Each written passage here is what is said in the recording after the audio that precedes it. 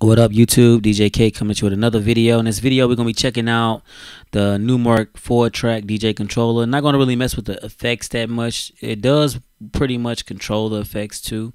As far as this strip search control on her, I don't think it's not doing anything when I do this. But I don't know if you got to engage something for it to work. I'm not sure. Everything else works as far as the controls, the gain, the treble, the mids, the bass, all that stuff works fine. All the levels are decent. I got to keep them low for this video because it'll be distorted if I don't, because I'm using the actual sound card inside this to record the audio for this video. Okay, so we're going to just play with the jog wheels a little bit, and then I'm going to tell you guys what I think about the jog wheels. I already played with them already, and I already got my opinion on what I think about them. And we'll get to that in a minute. Let me go ahead and just scratch a little bit so you guys can just check it out, hear it, and then I'll be back on the mic in a second.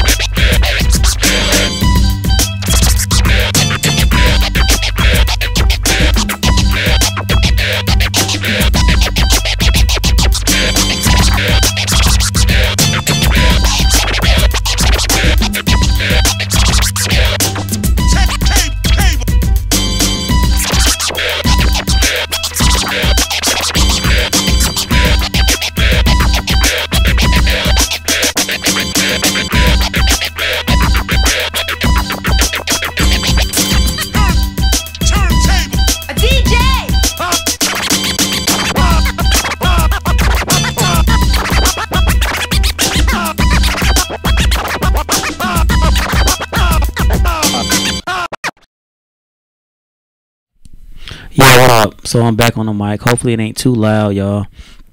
Anyway, y'all saw what it was doing. I'm scratching in there. It was actually skipping like a record, which is got something to do with calibration, I think. And that's I don't think it's something that can be really fixed. Maybe they can fix it with some mapping. I'm not really sure. But from what I just experienced and what you guys just heard, you heard it, you saw it skipping like a record. And that's like it shouldn't happen with MP3s. Come on now. This is not a there's not a needle on here. You know, but yeah, I think that's got some kind of calibration issue on the jog wheels because I'm scratching with it and it's skipping, so that's kind of retarded. But it did do that, as you can see. I'm not tripping off of it because, like I said, I paid $200 for this thing. I mean, it's usable. You know, if you're not gonna be trying to do all what I just did, which you won't be doing that much when you're doing a party anyway. You won't be scratching your butt off because people don't like that when you get the scratching all crazy. Plus, it's kind of little. I ain't gonna say it's played out in some areas like the United States or whatever, but it ain't really played out overseas for real that much. But over here, people don't really care for it. It's like a old thing that people ain't really hip to. This new generation ain't tripping off nobody, no DJ scratching. But you can use it to DJ a party, so I will say that it's usable. But other than as far as it being perfect, I would say it's not perfect on the jog wheels. That's just my opinion. And that's got something to do with the fact that they didn't create the software. Numark didn't.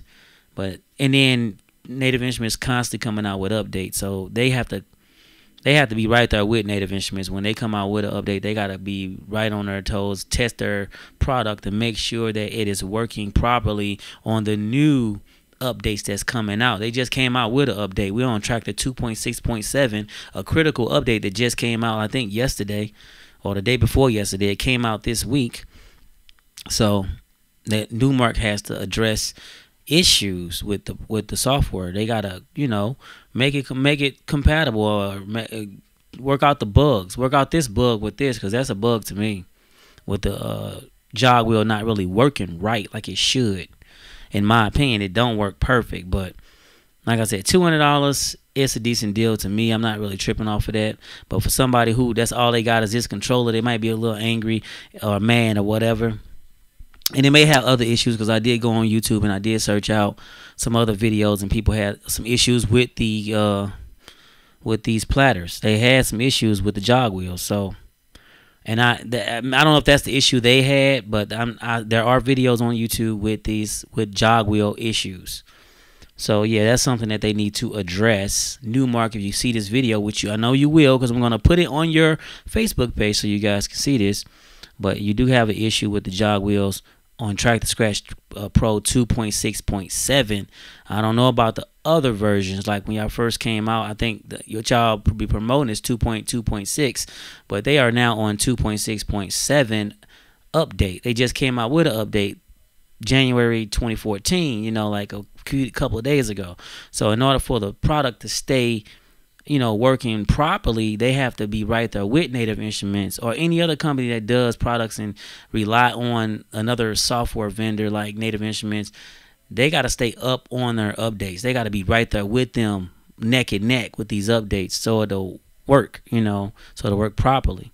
With that being said, drop a comment, let me know what you guys think about. I already know what y'all think about Numark already. Most of y'all DJs out there, I already know what y'all think about Numark. Numark, y'all just don't understand that people don't really like y'all products that much, but they don't. I mean, they'll rock Serato, which I don't know if that's a Numark product. That's not really a Numark product, but yeah, everybody know about Numark. So Numark's been around for a long time, making some pretty much junk, y'all. Other than, I don't know about the NS7. That might be a great product. I don't know. I can't speak on it. Never really played with it. Would love to have one just to, check it out, test it out, and see what it can do. But I'm going to drop this video on Numark's Facebook and just let them check it out. And hopefully they will address the issues with the jog wheels. It's just something that need to be addressed. That's all. I'm not tripping off of it. I still can use it. It's still usable, I'll still play with it, play around with it. Nice looking controller, looks great, has a lot of nice features that I like. It has a microphone. You got two lines you can use mics on. Actually, you can use the line. Yeah, you can use you can use C and D for your microphone. I'm talking through D right now, and that's great. I like that.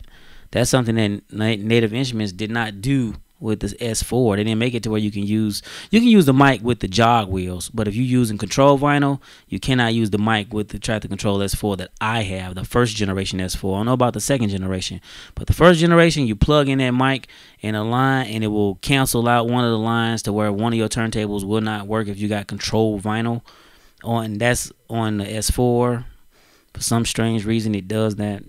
I call it a design flaw. People was getting pissed because they said they was working with Native Instruments on it, and it's not a design flaw. I'm like, yes, it is, because people want to talk on their mic, especially if they're using a control vinyl. They might want to use Tractor Control vinyl, and they might want to talk through their S4, but they can't because they plug it up. Then their left or right turntable gonna go out. It ain't gonna work because one of the lines gonna be used up by the microphone. But anyway, drop a comment. Let me know what you guys think. I thank you all for subscribing and liking the videos. More videos are coming. And that's about it. Make sure you like the Facebook page at facebook.com/HitCreatorMusicFans. And I'll catch you on the next video.